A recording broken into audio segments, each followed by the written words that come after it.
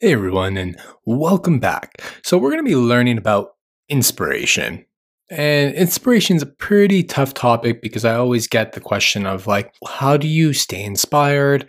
Where do you find your inspiration? And things like that. I mean, it is a tough question to answer, and we're going to get right into that. I often get the question, how do I stay inspired? And it's easy to go to a site and find like a mobile design and you may get excited about that, but I mean that just kind of burns out eventually and you don't know where to go from there. It's tough to stay inspired, and this is what we're going to learn right now. So it's not a secret that being creative, like you can get drained of ideas. It could be like you're working at work and you're on a single project and it's just like it's draining the life out of you. And that does happen. And it's hard to stay inspired in moments like that. So creativity is kind of like a muscle. And if you don't use it, you kind of lose it. I mean, well, not entirely, but it may get weaker. You must constantly stimulate your creativity so that whenever you're asked for like a great idea, you're just ready and you're on the ball. That's the goal. This doesn't mean that like you're hanging out on like Dribbble or Behance or any site like that and looking at pretty screenshots. There's a couple of things that I do and a couple of things that my coworkers do a lot of. So you want to learn? Let's jump in. Number one, this may kind of seem obvious, but I mean, talk to the people your peers. I mean, having engaging conversations with the super smart people you work with is going to be amazing. If you're not doing this, you should. Some of the most inspiring conversations I have had have been with my peers over lunch or coffee or a walk. Sometimes these chats end up with you maybe helping out with a design challenge of some sort, or just understanding what they're going through. It may make you think about your problem a little differently or may inspire you to do something differently. So definitely talk to your peers because they are where you are. They're smart like you and they have a lot to talk about and they have a lot to share. So tap into their brains. Next is study others. This is another big one. So I kind of lied a bit when I said that, you should be studying your peers and what your peers are doing at all times. I mean, it could be on Dribbble or something like that, but it's important to study their work and break down their solution to discover how they thought about it. It's not just about looking at what the solution is, but it's also about dissecting it, understanding what their solution was for, what the problem was. I like building little collections of these solutions that I can always pull from as inspiration. So if I'm thinking about like a certain design pattern, like social login or something like that, I may have like just a collection of screenshots on how people solve that I really like.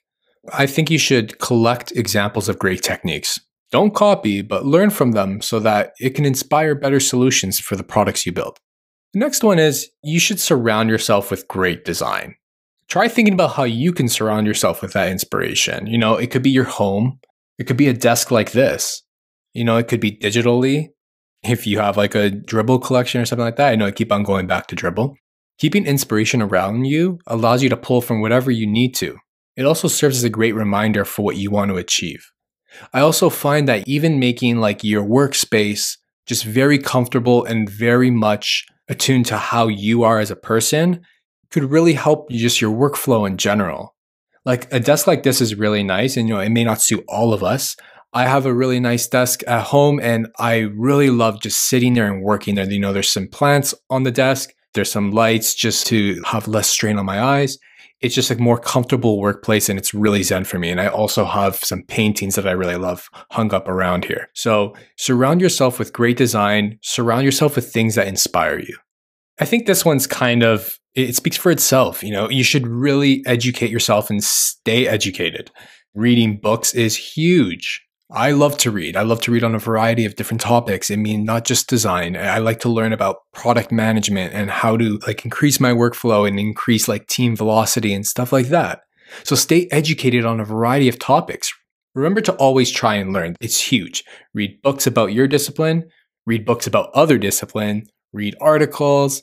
You don't need to be an expert in terms of the different types of disciplines that you're reading about, but you should want to learn about like things like development or like facilitation or user patterns or marketing.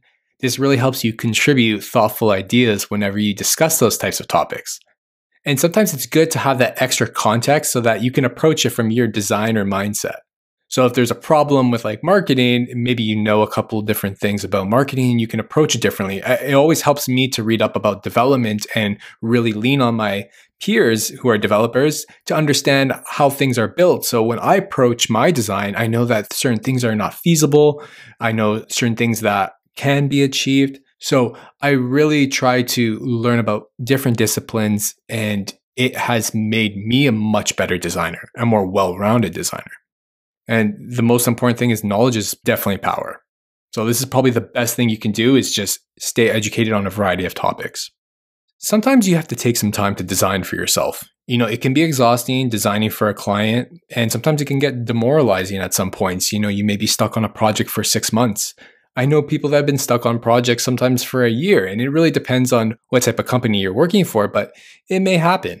And at that point, you could be, like I said, on a project for months and have total lack of inspiration. You may feel like your work or your ideas aren't inspiring you or anyone else. And you should probably think about ways that you can design for yourself. It can be anything. It could be an app.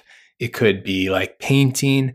I sometimes like to paint on my spare time, especially with my children. So, stuff like that, it just really takes the load off your shoulders. It allows you to kind of express some of your creativity and get inspired to also design. Now, this one is another great one. I don't do this personally. I have a lot of coworkers that love to travel. And one thing they say is travel exposes you to new culture. It could be like different people. It could be different experiences. And by immersing yourself in an area away from your home, you kind of push yourself out of your comfort zone. And it kind of opens your eyes to new possibilities. So, travel the world if you can. I know a lot of remote workers that love to travel and work elsewhere. So that's definitely a possibility. And I've heard great things. And the next one I do this all the time. It's so easy to just stick around at your desk and try to come up with ideas. But, scientifically, 2014 study by Stanford University found that walking boosted your creativity. And sometimes you just need to leave your office and go for a nice walk. You don't know who you may see. You don't know what you may encounter. I often like to chat with coworkers on a quick walk. I like to go grab a coffee or something like that and just get a breath of fresh air and then come back to a problem if I'm having a tough time. So these are the different things that I do and my coworkers have done. And they've been proven to work. I feel inspired all the time just because of my surroundings personally. And I love taking my walks. I love talking to my peers, and I'm just staying educated on a variety of different topics. Take these tips with you and do your best to stay inspired.